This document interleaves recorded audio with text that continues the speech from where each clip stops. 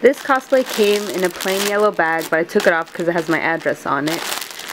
And this is what it comes with. I haven't opened it yet. Today's Anime ALA, and I will be opening this up for the first time. I got this in a size large because you always want to go a size up. That way you can always take it down. So let's open this. Okay. It comes with one flower crown.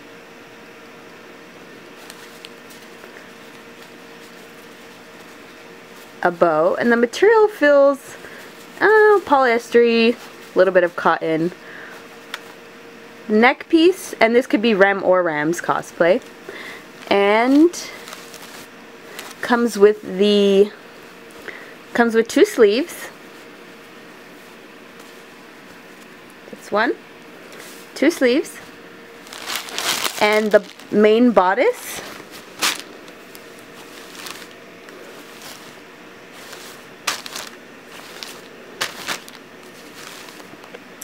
Here's the main bodice,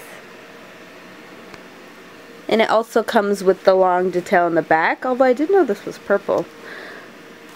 It doesn't come with knee highs. It does, however, come with these cute little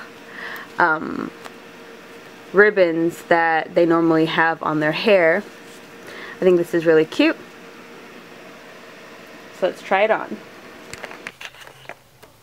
Here's what the outfit looks like on.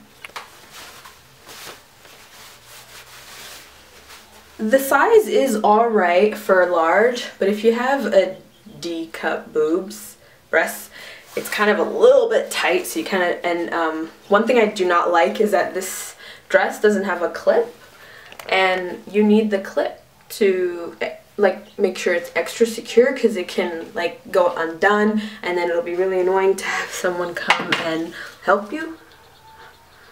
Okay, I don't want to ruin my nose contour.